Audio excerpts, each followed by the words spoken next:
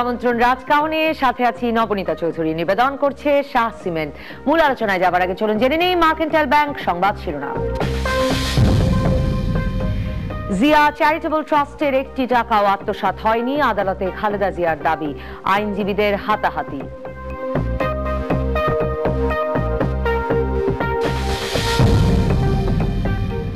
অবসরপ্রাপ্ত বিচারপতি জয়নুল আবেদিনের দুর্নীতির তদন্ত বন্ধের চিঠি যায় এসকে সিনহার নির্দেশে। দুদকের কাছে সাবেক অতিরিক্ত রেজিস্ট্রারের ব্যাখ্যা।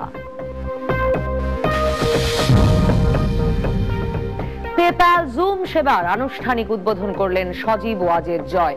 দুর্নীতি কমাতে সরকারি সেবা মোবাইল ব্যাংকিং এর মাধ্যমে দেওয়ার ঘোষণা। দীর্ঘস্থায়ী বন্যার কারণে এবার আমনের ফলন 30% কম হওয়ার আশঙ্কা বিশেষজ্ঞদের। রাস্তাঘাট সংস্কারের নামে হয়েছে হরিলুট। একাদশ সংসদ নির্বাচন নিয়ে 40টি নিবন্ধিত রাজনৈতিক দলের সঙ্গে নির্বাচন কমিশনের শেষ হওয়া সংলাপে অধিকাংশ দলই সংসদ ভেঙে অন্তর্বর্তীকালীন সরকারের অধীনে এবং সেনাবাহিনী মোতায়েন করে নির্বাচন সম্পন্ন করতে ইসিকে প্রস্তাব দিয়েছে। বিএনপির প্রস্তাবে রয়েছে বিচারিক ক্ষমতা দিয়ে সেনা মোতায়েনের দাবি এবং 2008 সালের পূর্বের সীমানা পুনর্বহাল। অন্যদিকে আওয়ামী লীগের প্রস্তাবে রয়েছে ইভিএম ব্যবহার, ফৌজদারি আইন অনুযায়ী সেনা মোতায়েনে ইসির ওপর সিদ্ধান্ত ছেড়ে দেওয়া এবং সীমানা পুনর্নির্ধারণে আপত্তি। আওয়ামী লীগ শেখ হাসিনার অধীনে নির্বাচন চাইলেও দেশের মানুষ তা গ্রহণ করবে না, এমন দাবি করে বিএনপি স্থায়ী কমিটির সদস্য ব্যারিস্টার মওদুদ আহমদ বলেছেন, নির্বাচন কমিশনের সঙ্গে সংলাপে আওয়ামী লীগের 11 দফা প্রস্তাবের সঙ্গে বাস্তবের কোনো মিল নেই। আর আওয়ামী লীগের যুগ্ম সাধারণ সম্পাদক জাহাঙ্গীর কবির নানক বলছেন, সহায়ক সরকার নির্বাচনকালীন সরকার কোনো মামা বাড়ির আবদার নয়, কাজেই নির্বাচন হবে সংবিধান অনুযায়ী। নির্বাচন কমিশনে তুলে ধরা প্রস্তাব থেকেই আওয়ামী লীগের উদ্দেশ্য বোঝা যায়, এমন দাবি করে বিএনপির স্থায়ী কমিটির সদস্য আমির খসরু মাহমুদ চৌধুরী বলছেন, অসুবিধা হবে বলেই সেনা মোতায়েনে আপত্তি আওয়ামী লীগের। আর আওয়ামী লীগ ম্যাজিস্ট্রেসি ক্ষমতা দিয়ে সেনা মোতায়েনে বিএনপির দাবির বিরোধিতা করে বলছে, আসলে বিএনপি সেনাবাহিনী দিয়ে পুলিশ আনসারের কাজ করাতে চায়। আওয়ামী লীগ চায় নির্বাচন কমিশন পরিস্থিতি বিবেচনা করে ফৌজদারি কার্যবিধি ও সেনা বিধিমালা মোতাবেক ইন এইড টু সিভিল পাওয়ার প্রতিরক্ষা বাহিনীর সদস্যদের নিয়োগ করুক।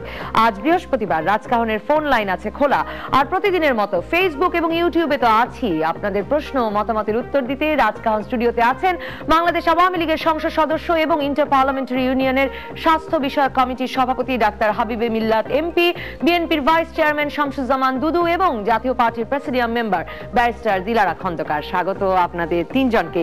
ডাক্তার হাবিবে মিল্লাত এমপি, আপনাকে দিয়ে শুরু করি। একে অভিনন্দন আপনাকে শুরুতেই, ইন্টার পার্লামেন্টারি ইউনিয়নের স্বাস্থ্য বিষয়ক কমিটির সভাপতি নির্বাচিত হয়।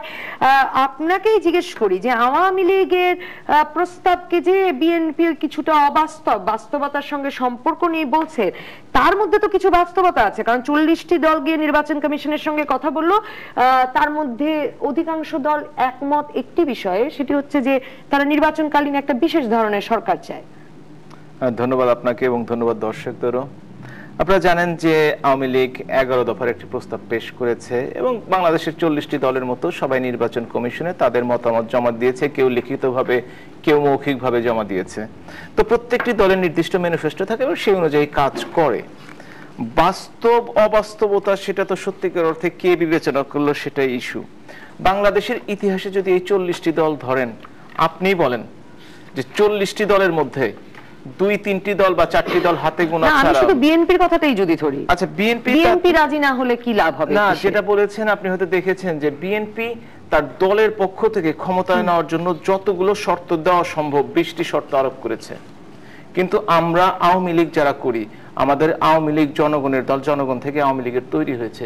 এই আওয়ামী লীগ জনগণের কথা বলার জন্য 21টি দফা দিয়েছে। এতে বাস্তব অবস্থা যে কেউ বলতেই পারেন। এটা যদি বলতেন পার্টির মুখপাত্র কেউ, তাহলে হয়তো মনে করে নিতে পারতাম এটা বিএনপির পক্ষ থেকে বলা হয়েছে।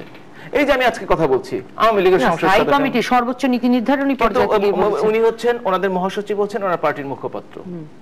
কাজেই আমি যদি কথা বলি বা আরেকজন যদি কথা বলে, সেটুকু না ধরে পার্টির যদি কোনো মন্তব্য পেতেন তাহলে আমাদের জন্য সবচেয়ে সুবিধা। ব্যারিস্টার মওদুদ আহমেদের কথা বাদ দিয়ে নিজেই যদি প্রশ্নটা করি যে 14টি, আজকের একটি দলের আমি এখনো জানি না যে তারা কি বলে এসেছে। 14টি দল সরাসরি নির্বাচনকালীন অন্তর্বর্তীকালীন সরকার চেয়েছে, সেনাবাহিনী মোতায়েনও চেয়েছে। আপনি কি দলগুলোর নাম বলতে পারবেন? দলগুলোর অনেকগুলোর নাম বলতে পারবো, বাংলাদেশ জাতীয় পার্টি, ন্যাপ, পিটিপি, ইসলামী আন্দোলন, কল্যাণ পার্টি, খেলাফত মজলিস, অনেকগুলো নাম বলতে পারবো। কত পার্সেন্ট লোক তাদের সাপোর্টার? যাই হোক, সেটা বাদই দিলাম, ওসব কোনো কথা বলে লাভ নেই। হ্যাঁ, এটা হচ্ছে নির্বাচন পরিচালনা করা হচ্ছে নির্বাচন কমিশনের দায়িত্ব। এটা কিন্তু কোনো সরকারের দায়িত্ব না, সে যে সরকারি যখন ক্ষমতায় থাকুক না কেন। সুতরাং আমরা জানবো যে নির্বাচন কমিশনকে তারা প্রস্তাবনা দিয়েছে।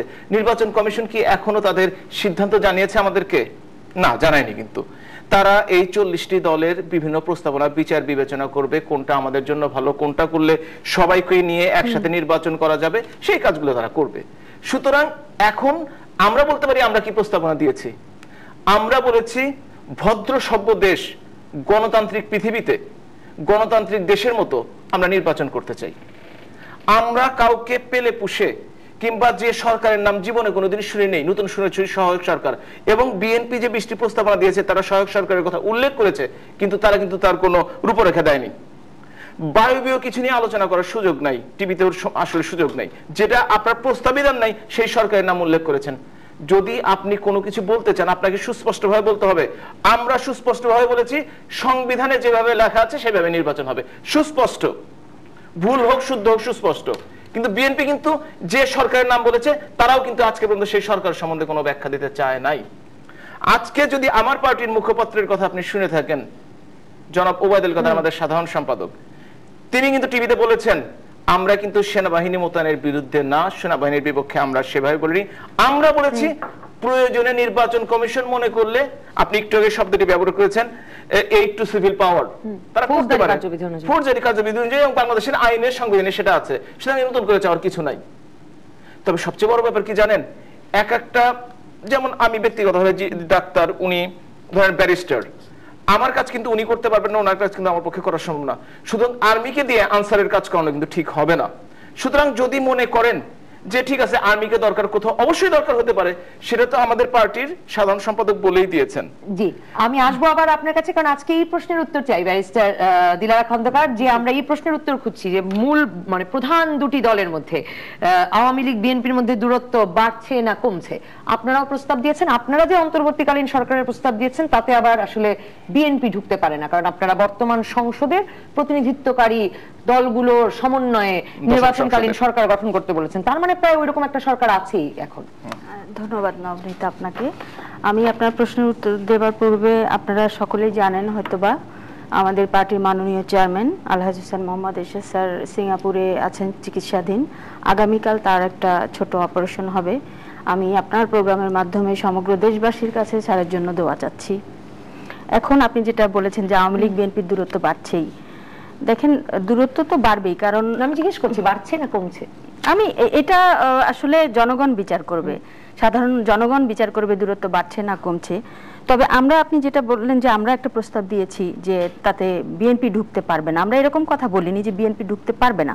আমরা যেটা বলেছি, আমাদের পার্টির পক্ষ থেকে বলা হয়েছে যে সংসদে প্রতিনিধিত্বকারী দল দিয়ে একটা নির্বাচনকালীন সরকার গঠন করা। কিন্তু কারণ এটাই, কারণ নির্বাচনকালীন সরকারে থাকতে হলে তো আপনার মন্ত্রিত্বে আসতে হলে তো আপনার আগে পার্লামেন্টে থাকতে হবে। আপনি যদি এমপি, হ্যাঁ এখানে আপনার টেকনোক্রেট মন্ত্রী বলে একটা ব্যাপার আছে, কিন্তু ওটা তো আমরা হিসাবে ধরি না সব সময়। কিন্তু নর্মাল যেটা আপনার 90% মিনিস্টার তো আসতে হবে আপনাকে এমপিশিপ থেকে। তো যেহেতু বিএনপি পার্লামেন্টে নেই, আমার মাননীয় চেয়ারম্যান যেটা মেনশন করেছেন, যেহেতু ওনারা পার্লামেন্টে নেই, সেহেতু যদি পার্টিসিপেট করতে না পারেন, সেটা ওনাদের একটা দুর্ভাগ্যও বলা চলে। কারণ আপনাকে তো মন্ত্রিত্ব নিতে হলে আগে তো এমপি হতে হবে, পার্লামেন্টে থাকতে হবে, উনি ওটা মিন করেছেন। তো যা হোক, যে মানে আসলে দলগুলো যেটা চাচ্ছে সেনা মোতায়েন, আপনি একটু আগে মিলাদ ভাইকে জিজ্ঞেস করেছিলেন, আমরা চেয়েছি, আমরা সেনা মোতায়েন চেয়েছি অন্তত কমপক্ষে নির্বাচনের 7 দিন আগে, কারণ একটা পাবলিক পারসেপশন আছে সেনা মোতায়েন থাকলে নির্বাচন কেন সব জায়গাতে কাজ সুষ্ঠুভাবে হয়। দেখেন আমাদের বর্তমানে আওয়ামী লীগ নেতা আপনাদের এরশাদ সাহেবের সময়কার 86 নির্বাচনের উদাহরণ দিচ্ছিলেন, তখনও তো সেনা মোতায়েন ছিল, তাতে কি লাভ হয়েছে? লাভ তো হয়েছে, অবশ্যই লাভ তো হয়েছে। তো এখন আমি যেটা বর্তমানে পাস্ট ইজ পাস্ট, আপনি প্রেজেন্ট সিচুয়েশন নিয়ে আলোচনা করেন, প্রেজেন্ট এন্ড ফিউচার। বর্তমান যে আমাদের বর্তমানে সবচেয়ে সংকটময় পরিস্থিতি রোহিঙ্গা ইস্যু, সেখানেও কিন্তু আমাদের সেনা মোতায়েন করতে হয়েছে পরিস্থিতি সামাল দিতে গিয়ে। তো এটা পাবলিক পারসেপশন যে সেনা মোতায়েন থাকলে সব কাজ সুষ্ঠুভাবে হয়। আমরা সে কারণে চেয়েছি সেনা মোতায়েন দেওয়া হয়েছে। জি, সেনাবাহিনী মেইনটেইন করছে। সেনা মোতায়েন করা হয়েছে, মোতায়েন বলতে ত্রাণ কার্য পরিচালনা করছে। আমরা তো সেটাই বলছি যে নির্বাচনে পাবলিক পারসেপশন থাকে যে সেনাবাহিনী থাকলে সবকিছু সুষ্ঠুভাবে হয়। তারপরে আসেন সংসদ ভেঙে দিয়ে নির্বাচন চেয়েছি আমরা, কারণ সংসদ ভেঙে দিয়ে নির্বাচন এই জন্যই চেয়েছি to create level playing field, এবং এটাও অধিকাংশ দলই চেয়েছে। কারণ কি দেখেন, আমি একটা সাপোজ আমি একটা কনস্টিটিউয়েন্সিতে নির্বাচন করব, আশা করি যদি সব কিছু ঠিকঠাক থাকে, তাহলে আমার এলাকায় যিনি এমপি আছেন তার সঙ্গে কি আমি নির্বাচনে পেরে উঠবো নির্বাচনকালীন সময়? অবশ্যই না।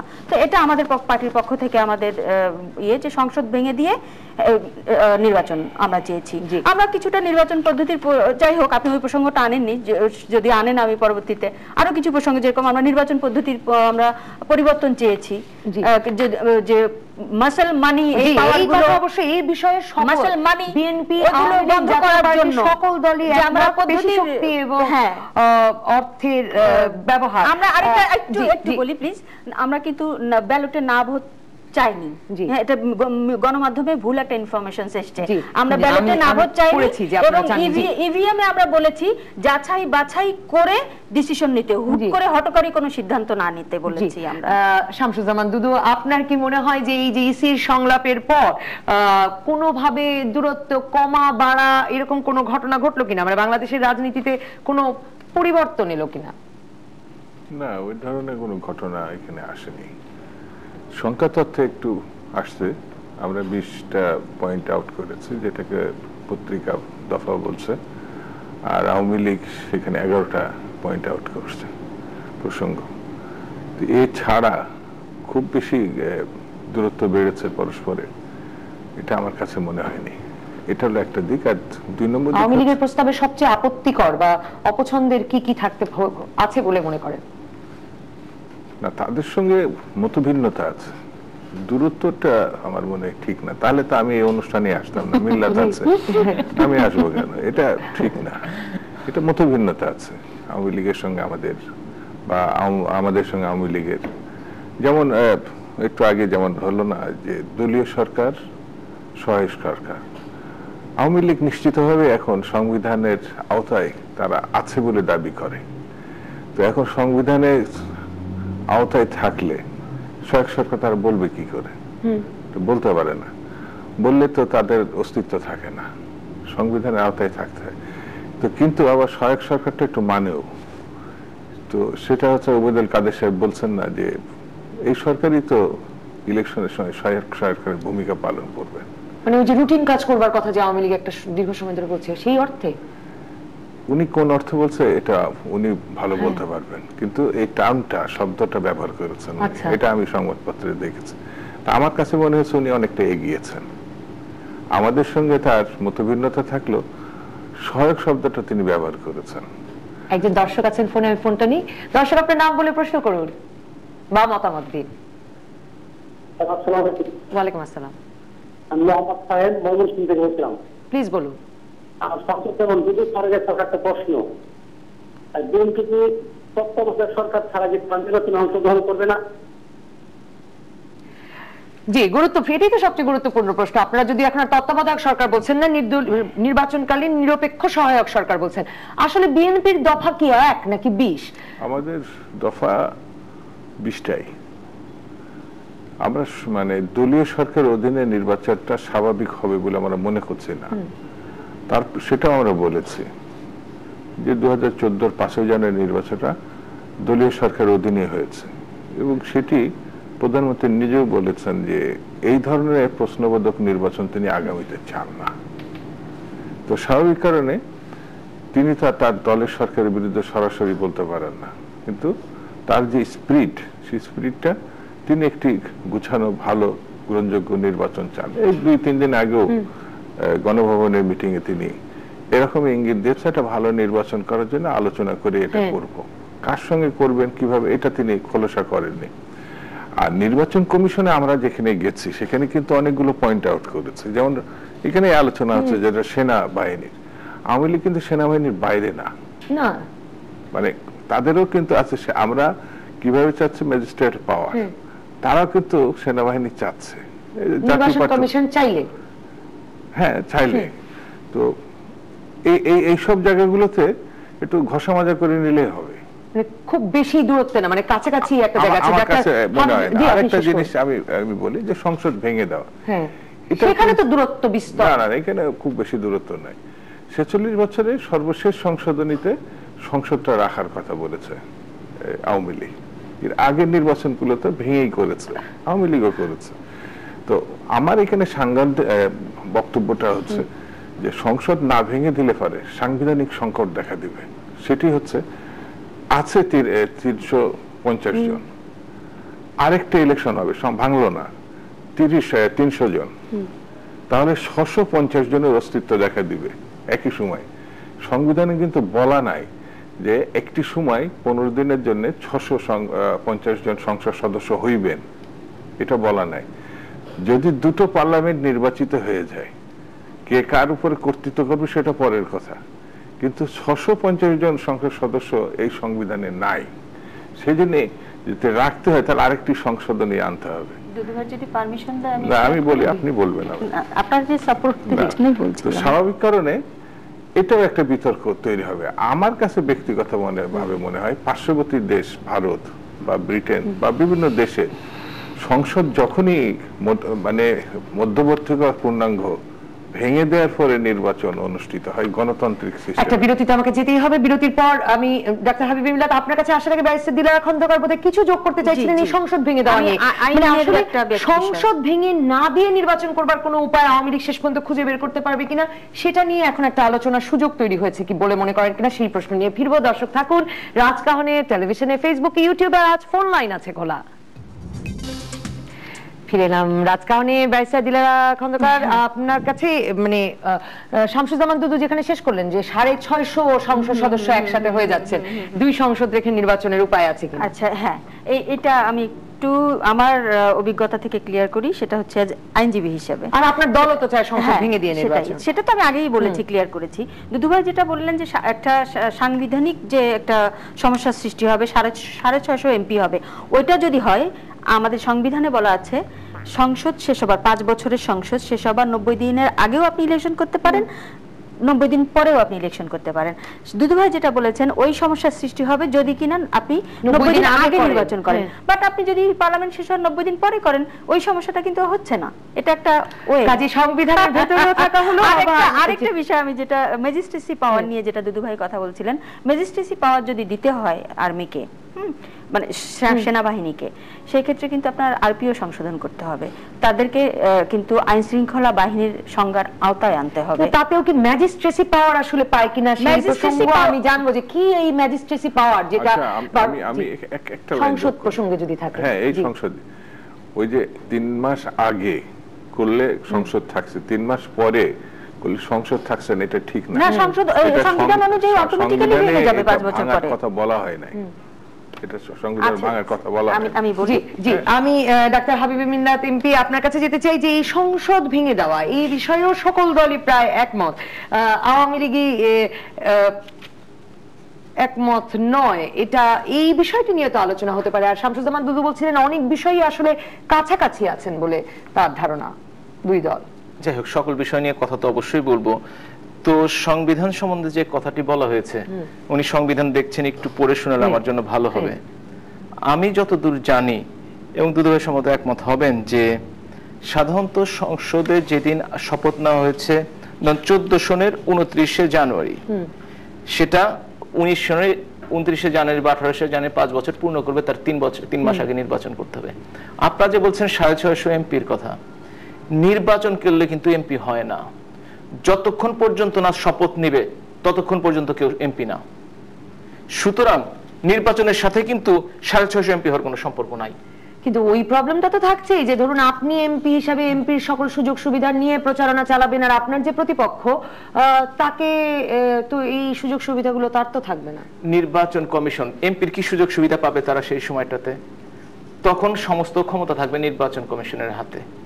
নির্বাচন কমিশন প্রত্যেকটা ক্যান্ডিডেটকে বলবে তুমি কালার পোস্টার লাগাতে পারবে না, কোন এমপির ক্ষমতা আছে এখানে একটা কালার পোস্টার লাগাবে। নির্বাচন কমিশন বলবে তুমি এই কয়টা জনসভার বেশি করতে পারবে না, কিংবা এই কয়টা ভোট কেন্দ্রের জন্য এই কয়টা ভোট কেন্দ্রে অফিস করতে পারবা। কোন এমপির ক্ষমতা আছে তার বাইরে দুইটা করার? না না, কেন ক্ষমতা থাকবে না? মানে এমপিরা স্থানীয় নির্বাচনে এত ক্ষমতা খাটালেন? না না না, এটা আপনি বুঝতেই পারেন, বোঝার ভুল। আপনি কখন ক্ষমতা খাটাতে পারবেন? যখন আপনাকে সবাই আপনার কথা শোনে, তখন। আওয়ামী লীগ করি আমি, আওয়ামী লীগ আমার কথা শুনে। দলীয় সরকার ক্ষমতায়, প্রধানমন্ত্রী শেখ হাসিনার সরকার ক্ষমতায়, তার এমপিরা ক্ষমতা খাটাতে পারবেন না? কখনোই পারবে না। কারণ হচ্ছে সকল ক্ষমতা তখন নির্বাচন কমিশন। ডিসি কে বদলি করবে নির্বাচন কমিশন, ইউএনএ কে বদলি করবে নির্বাচন কমিশন, ওসি কে বদলি করবে নির্বাচন কমিশন, শাস্তি দেবে কে? নির্বাচন কমিশন। গাজীপুরে দেখেন আমাদের একজন এসপি ছিলেন কত সিটি কর্পোরেশন নির্বাচনের সময়, আওয়ামী লীগ সরকার ক্ষমতায় ছিল, তাকে ওই সময় চলে যেতে হয়েছে গাজীপুর থেকে। এটাই হচ্ছে নির্বাচন কমিশন। নির্বাচন কমিশন যদি মাথা সোজা করে দাঁড়ায়, কেউ কোনো সুযোগ সুবিধা পাবে না। সুতরাং আমরা বলি যে, আর সত্যি কথা বলতে কি, প্রস্তাবনা যেগুলো আসছে সেই প্রস্তাবনাগুলো নিয়ে আলোচনা হবে, বিভিন্ন মত বিনিময় হবে, তারপর একটা ফাইনাল হবে।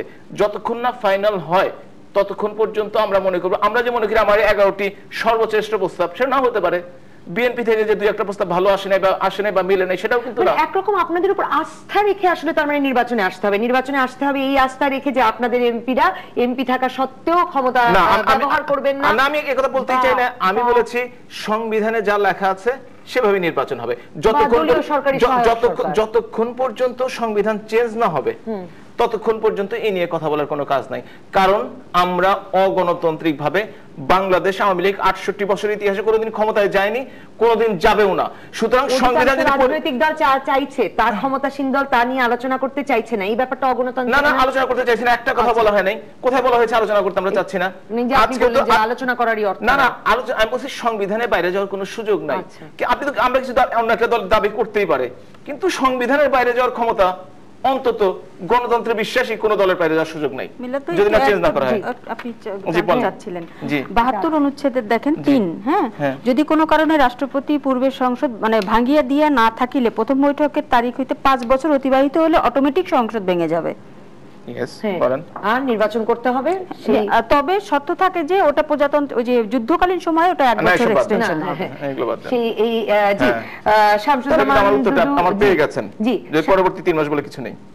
জি, যদি রাষ্ট্রপতি না ভাঙেন, তো রাষ্ট্রপতি যদি না ভাঙে তাহলে তার কোনো উপায় নাই। জি, থেকে যাবে না, 5 বছর অতিবাহিত হলে অটোমেটিক ভেঙে যাবে। না, সেটা তো বলছেনই, সেটা অটোমেটিক। শামসুজ্জামান দুদু বলতে চাইছেন যে রাষ্ট্রপতির ভাঙতেও মানে সংসদ ভেঙে দিয়ে হবে কিনা সেই সিদ্ধান্ত। যদি অ্যাডভান্স নির্বাচন চান আপনি, কোনো কারণে সাপোজ এখন বিএনপি যেটা দাবি করছে বহুদিন থেকে যে সংসদ ভেঙে দিয়ে নতুন নির্বাচন, হ্যাঁ, যদি কোনো কারণে এখন প্রধানমন্ত্রী মনে করেন, মানে যদি রাষ্ট্রপতি মনে করেন যে দেশে কোনো কারণে নির্বাচন দরকার, প্রধানমন্ত্রী মনে করেন, প্রধানমন্ত্রীর সুপারিশ ক্রমে রাষ্ট্রপতি যে কোনো সময় সংসদ ভেঙে দিতে পারেন। সেখানেই তো মানে সেটাই শামসুজ্জামান দুদু বলছে যে তার মানে প্রধানমন্ত্রীর সুপারিশ ক্রমে রাষ্ট্রপতির ভাঙবার একটা সিদ্ধান্তের জায়গায় আসাটাই তো বোধহয় গুরুত্বপূর্ণ। জি, আমি এই সংবিধানের আওতায় যেটা মিল্লাত বেশ ভালো করে বলেছে, আমি সেই পয়েন্টের উপরে বলি যে ধরেন যে আরেকটা পার্লামেন্ট নির্বাচন হয়েছে, বর্তমান যারা সংসদ সদস্য তারা আছেন, তো যে কোনো ভাবে হোক সরকারি দল সেটা জেতে নাই, মানে তারা সংখ্যাগরিষ্ঠতা পায় নাই। তো সংবিধানে কোনো জায়গায় লেখা নাই যে তারা আর অধিবেশনে বসতে পারবে না। যদি তারা অধিবেশনে বসে, যেটা মানে আমাদের ডক্টর মিল্লাতের কথা অনুযায়ী ধরি যে যারা নির্বাচিত হয়েছে তারা তো শপথ নেয় নাই, নির্বাচিত হলেই কি শপথ নেওয়া যারা আছেন তারা যদি অধিবেশনে বসে যে কোনো কারণ দেখিয়ে পরবর্তী নির্বাচনকে বাতিল করে, সেই ক্ষমতা কি তার আছে কিনা, যদি থাকে তাহলে সেখানে তো একটি ঘটনা ঘটতে পারে। কারণ আমরা তো পরাজিত, ক্ষমতা ছাড়বো না, পরবর্তী নির্বাচনকে আমরা ক্ষমতা হস্তান্তর করব না। মানে কাজে এক সংসদ থেকে আরেক সংসদে এই দেশে আমি বলি, এই দেশে 70 ইলেকশনে পাকিস্তানিরা কিন্তু একেবারে সব দিক থেকে পরাজিত হয়েছে তৎকালীন আওয়ামী লীগের কাছে, এবং ব্রুট মেজরিটি বলতে পারে, একক সংখ্যাগরিষ্ঠতা না, এটা ব্রুট মেজরিটি তিনি পেয়েছিলেন। কিন্তু অধিবেশন ডেকেও কিন্তু অধিবেশন বাতিল করা হয়েছিল 23 মার্চে। সেখান থেকে কিন্তু সংকটটা তৈরি হয়ে গেল। সেদিন যেহেতু মানে অধিবেশনটা চলতো এবং সেখানে সংসদ যেতে পারতো, যেটা ভুট্টো বলছিল যে পাকিস্তান অর্থাৎ ওয়েস্ট পাকিস্তান থেকে যদি ইস্ট পাকিস্তানে আসা হয় তৎকালীন ঠ্যাং ভেঙে দেওয়া হবে। কিন্তু আপনি কি মনে করেন কিনা যে কথা ডাক্তার হাবিব মিল্লাত এমপি বলছিলেন যে তখন সব ক্ষমতা নির্বাচন কমিশনের কাছে, কাজেই কেন বর্তমান সাংসদরা ক্ষমতা ব্যবহার করবেন, মানে এই আস্থা আপনারা কেন রাখতে পারছেন? আর আরেকটি প্রশ্ন আপনি তুলেছিলেন, আমি দেখলাম যে আপনি বলছিলেন যে ওবায়দুল কাদের সাহেব এরই মধ্যে বলছেন যে তারাই সহায়ক সরকারের ভূমিকা পালন করবেন। আমি দেখছিলাম বাণিজ্য মন্ত্রী তোফায়েল আহমেদ, মাহবুবুল আলম হানিফ, মানে আওয়ামী লীগের শীর্ষস্থানীয় নেতাদের অনেকে আসলে বারবারই এই কথাটা বলছেন, হ্যাঁ বর্তমান সরকারই সহায়ক সরকার হবে। এটা আপনারা মানতে পারছেন না? আমি তো বললাম যে আমাদের অনেক কিছুই তারা মেনে নিয়েছে, মানে সহায়ক সরকার, যেটা মিল্লাত মানতে পারলো না, যে সংবিধান এটা নাই, এটা বন্য, এটা মানার কোনো সুযোগ নাই।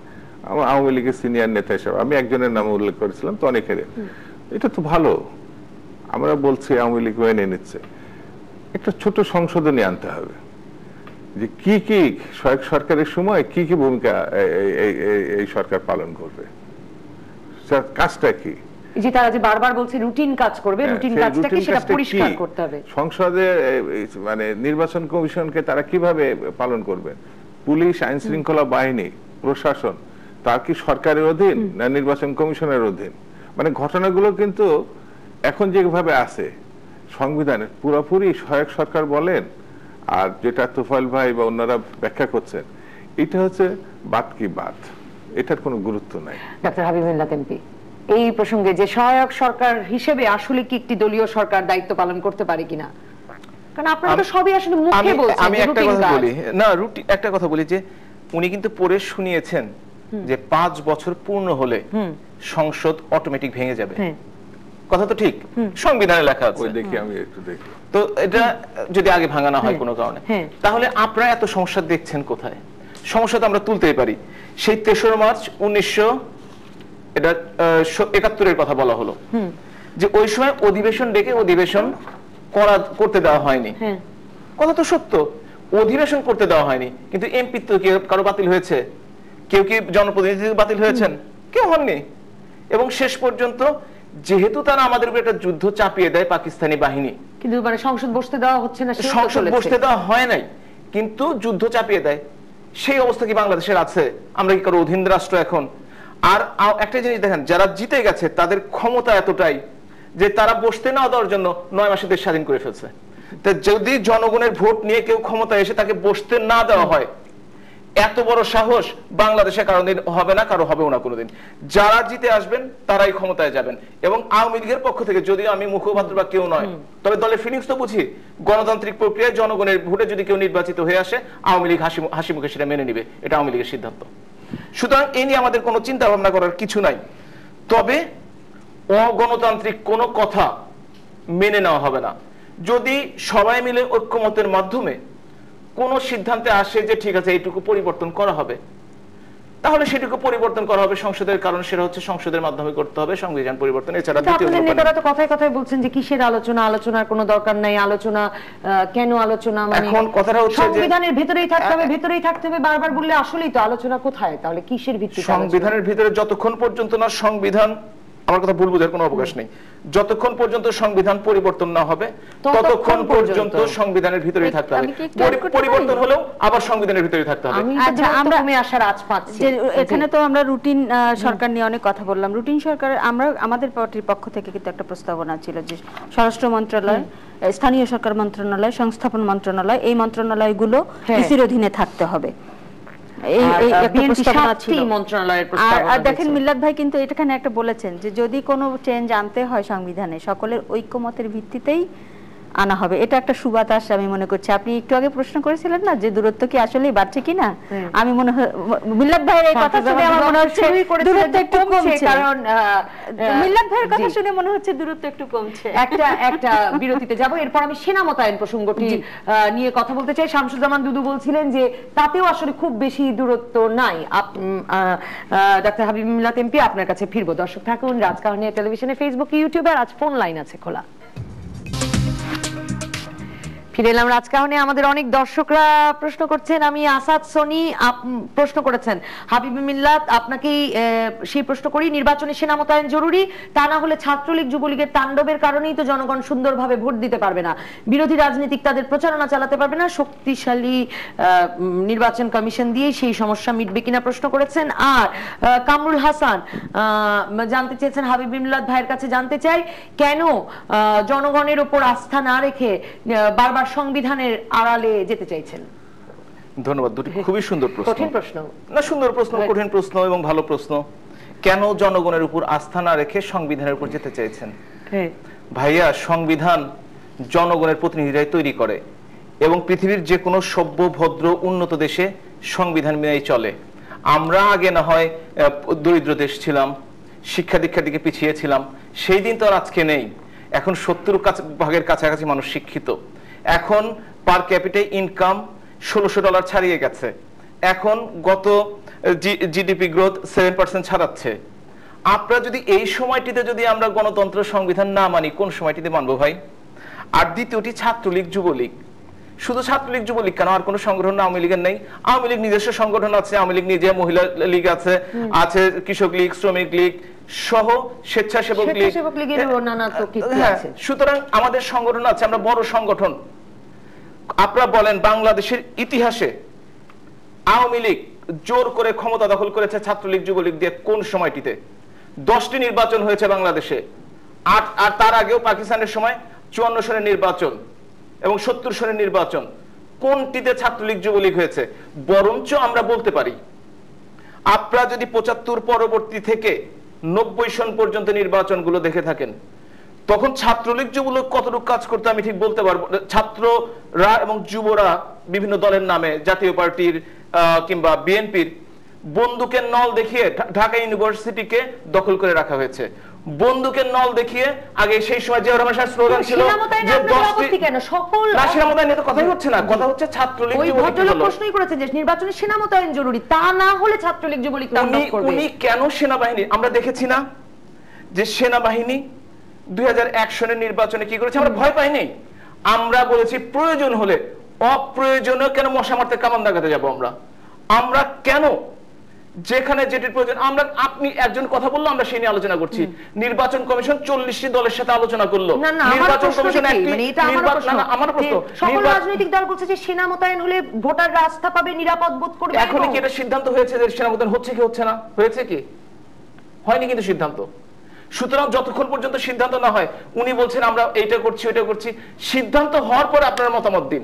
সিদ্ধান্ত হওয়ার আগে আপনারা কেন আওয়ামী লীগ তো বলেছে যে নির্বাচন কমিশন চাইলে আপনারা শুধু না তো, এই সংবিধানটি আপনাদের পড়তে হবে, সাথে সাথে পড়তে হয় বাংলাদেশের সিভিল ল, রাইটস, সমস্ত আইন কানুন পড়তে হবে, যেটা আজকের পত্রপত্রিকা, প্রত্যেকটি পত্রপত্রিকা আপনি পড়বেন। গতকাল মানে আজকে যেটা চলে গেল, গতকালকে পত্রপত্রিকা, আবার ম্যাক্সিমাম পত্রপত্রিকায় ভেবেছে আপনারা সেনা মোতায়েন চান না। না না না,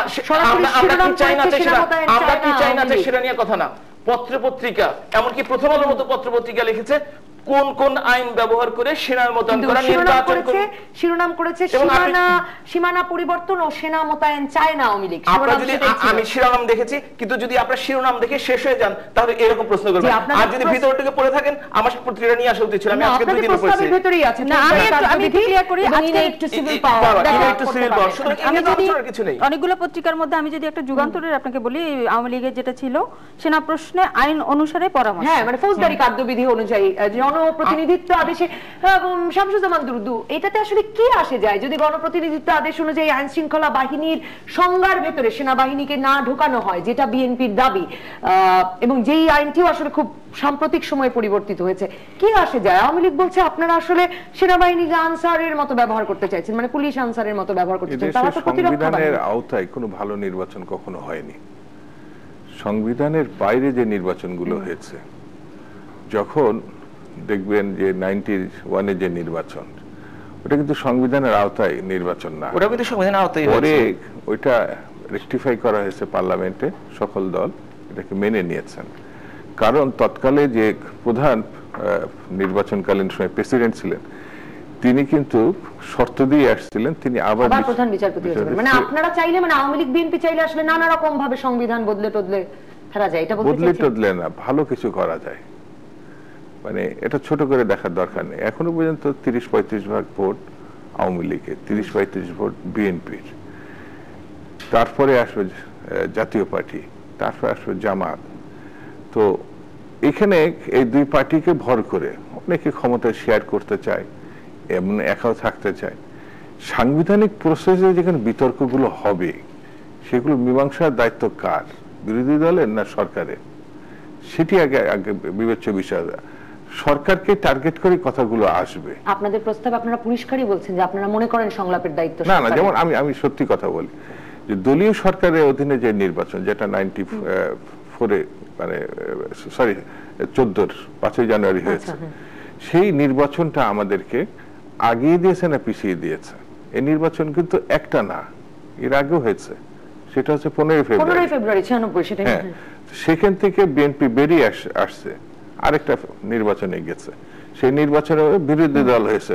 কিন্তু এই নির্বাচনে তারা শক্ত করে অবস্থান যে আমরা পারছি, তারা পারে নাই, আমরা পারছি, তারা পারে। ভালো কাজে পারাটা খুব ভালো, খারাপ কাজে পারাটার ভিতরে গৌরব। একজন দর্শক আছে ফোনে, আমি ফোনটা দিতে চাই। দর্শক, আপনার নাম বলে প্রশ্ন করুন বা মতামত দিন। হ্যালো, আসসালামু আলাইকুম। ওয়ালাইকুম আসসালাম। আমার প্রশ্ন হলো যে নির্বাচনে সরকার এখনো গদিতে আছে, আমার প্রশ্ন এখানে, আমরা তো ভোট দিতেই পারিনি, তো গণতন্ত্র থাকলো কোথায়? ব্যারিস্টার দিলারা খন্দকার, শেষ করব। আমি ছোট্ট করে বলি, আসলে একটা আপনারা, আমি যদি আবার উল্টো করে বলি যে আপনারা নির্বাচনে অংশগ্রহণ করেন নাই, প্রতিদ্বন্দ্বিতা হয় নাই, বিনা প্রতিদ্বন্দ্বিতা 154 জন জিতেছে, আমরা ভোট দেব কি করে? না, আরো ভালো ছিল। বিএনপি নির্বাচনে যায় নাই, 14টা দল তো আওয়ামী লীগের ছিল, 14 দল তো আওয়ামী লীগের ছিল, আরো ভালো নির্বাচন করতে পারত, কিন্তু সেটা তো হয় নাই। 154 জনকে ইলেকশন করা লাগে নাই। আমার কথা, আমরা তো উইথড্র করি নাই। আওয়ামী লীগ যেটা 2006 উইথড্র করছিল, আমরা তো যাই নাই, সাবমিটই করি নাই। সেই জন্য আমার কাছে খুব পরিষ্কার করে কথা বলি যে সদিচ্ছাটা কতখানি, সদিচ্ছার উপর আপনি সংবিধান আইন সেটার বাইরে সদিচ্ছাটা কতখানি, ভালো নির্বাচন করবেন কিনা, এটার উপর অনেক কিছু বেরিয়ে আসবে। এই কথা অনেকেই, এস এম সালাউদ্দিন রানা তিনি বলছেন দেশ ও গণতন্ত্রের স্বার্থে দুই দলের দূরত্ব কমা উচিত, রেফারি ভিন্ন হলে সেটাই হবে খেলা।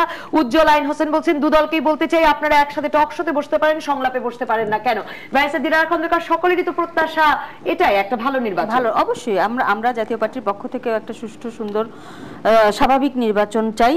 একটা স্বাভাবিক নির্বাচনের মাধ্যমে একটা স্বাভাবিক সরকার মানে হবে, সেটাই আমরা চাই। এবং এই কারণেই কিন্তু আমার পার্টির মাননীয় চেয়ারম্যান আলহাজ হোসেন মোহাম্মদ এরশাদ গত 5ই জানুয়ারি নির্বাচনে শেষ পর্যন্ত উনি বলেছিলেন যে আমি নির্বাচনে যাব না। কারণ হলো,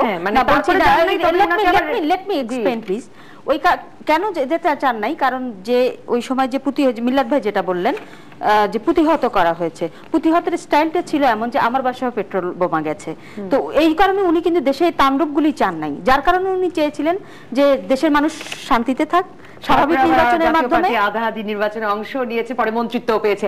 নিশ্চয়ই এই প্রসঙ্গে আরেকদিন আলাপ করবার সুযোগ হবে। হাবিব মিল্লাত এমপি, আরেকটি কঠিন প্রশ্ন আছে আপনার জন্য।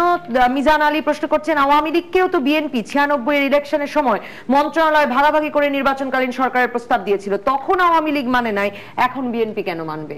মানে এখন অবশ্য আওয়ামী লীগের তরফে এরকম কোনো প্রস্তাব নাই, 2013-তে আপনাদের এরকম প্রস্তাব ছিল না? 2013-তে এরকম প্রস্তাব ছিল না। 2013-তে আমাদের প্রধানমন্ত্রী তিনি দাওয়াত করেছিলেন বিএনপির চেয়ারপারসনকে, উনি দাওয়াতে আসেন নাই, কোনো প্রস্তাবনা দেওয়া হয়নি। সুতরাং এই ধরনের ঘটনা ঘটে না, দেওয়া হয়েছে স্বরাষ্ট্র মন্ত্রণালয়, না এই ধরনের ওনাকে বলা হয়েছিল না, বলা আপনারা শুনেন কি বলা হয়েছিল, পার্লামেন্টে ছিল বিধায়, আরে না, বলা হয়েছিল যে আপনারা আলোচনায় আসুন, যে মন্ত্রণালয় চান সেই মন্ত্রণালয় দেওয়া হবে, কিন্তু এর বাইরে কিন্তু কোনো কথা বলা হয়নি। আর এখন বিএনপি কেন মানবে? বিএনপি মানবে কি মানবে না, বিএনপির দায়িত্ব। আসলে কোনো প্রস্তাব, আমি একটা কথা বলি, আমি বিএনপি করি না, সুতরাং বিএনপির দায়িত্ব দুদু ভাইদের যে কি মানবেন ওনারা। যদি আওয়ামী লীগের কথা বলেন তাহলে আমার পার্টির লাইনে আমি কথা বলতে পারবো। যাই হোক, আমি মানানোর কোনো প্রস্তাব দেবেন খুব শিগগিরই? মানানোর প্রস্তাব না, আমাদের কথা ক্লিয়ার, নির্বাচন কমিশনের দায়িত্ব সবাইকে নির্বাচনে নিয়ে আসা। আমরা দেখেছি সরকারের না, বিএনপি কিন্তু মনে করছে যে কার্যকর সংলাপের আয়োজন বিএনপি, আবার বলি আমি বিএনপি করি না, সুতরাং বিএনপি কি মনে করলো বিএনপির পক্ষ থেকে মনে করা হোক, আমি তার ব্যাপারে কোনো মন্তব্য করব না। আমি মনে করি নির্বাচন কমিশনের দায়িত্ব সবাইকে যেমন ডেকেছে সবাইকে নির্বাচনে নিয়ে আসার জন্য, নির্বাচনের পরিস্থিতি সৃষ্টি করা যাতে সব দল নির্বাচনে আসে, এটা হচ্ছে নির্বাচন কমিশনের দায়িত্ব। সংবিধান তারা যদি না পারে, কেউ যদি না আসে, একটু আগে শুনেছেন দুদুল ভাই সঠিক কথাই বলেছেন যে 14 দল নিয়ে নির্বাচন করা উচিত ছিল, কিন্তু দুদুল ভাই আপনি একটু আগে বলছেন যে আওয়ামী লীগ 35, বিএনপি 35, আচ্ছা তর্কের খাতিরে মেনে নিলাম, 70-80 ভোট কিন্তু এই দুই দলের মধ্যে। 14 দলের নাম আমি বলতে পারবো কিনা আমার সন্দেহ আছে, যদি আওয়ামী লীগের সাথে অনেকদিন আছি। আপনিও আপনার 20 দলের পুরো নাম এক নিঃশ্বাসে বলতে পারবেন কিনা আমার যথেষ্ট সন্দেহ আছে, এবং তাদের পপুলারিটি নিয়ে। সুতরাং 154টি দল, 154টি যে বিনা প্রতিদ্বন্দ্বিতায় নির্বাচিত হয়েছে, কারণ ওইখানে ওই সমস্ত দলের প্রার্থী দেওয়ার মতো যোগ্য প্রার্থী ছিল না। বাস্তবতা সেই বাস্তবতার নিরিখে আমাদের কাজ করতে হবে। আপনি চাইলে তো আর যে দলে 3 জন মানুষ নেই সেই দলকে নিয়ে আসতে সেই বাস্তবতা।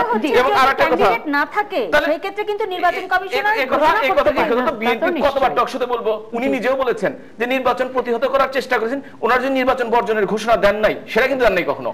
ওনারা বলেছেন নির্বাচন এটাই যে বিএনপি আসলেই নির্বাচন প্রতিদ্বন্দ্বিতাপূর্ণ হবে এবং প্রশ্নমুক্ত হবে। 14 সালের কথা বলতে পারি, হ্যাঁ বিএনপি আসলে প্রতিদ্বন্দ্বী হবে, কিন্তু 5 বছরের মধ্যে তাদের নতুন কোনো দলীয় রিক্রুটমেন্ট নাই, কিছু নাই, তারা কতটুকু শক্তি আছে আগামী নির্বাচন না আসা পর্যন্ত এ ব্যাপারে, যেহেতু জনমত জরিপ হয়নি এবং নির্বাচন হয়নি, সুতরাং আমার পক্ষে বলা কঠিন। তবে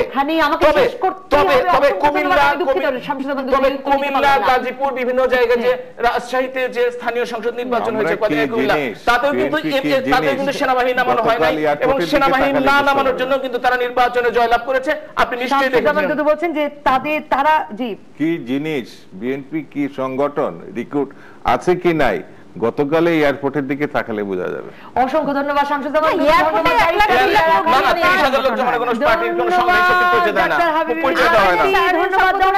সঙ্গে ছিলেন রাজকাহনে পুরো সপ্তাহ জুড়ে। আপাতত বিদায়, আগামী রোববার রাত 10টা পর্যন্ত সব খবরে খুঁজতে থাকুন রাজনীতি, তারপর রাত 10টা থেকে 12টা আপনার বিশ্লেষণের সঙ্গে মেলাবো আমার বিশ্লেষণ, তৈরি হবে নতুন রাজকাহন।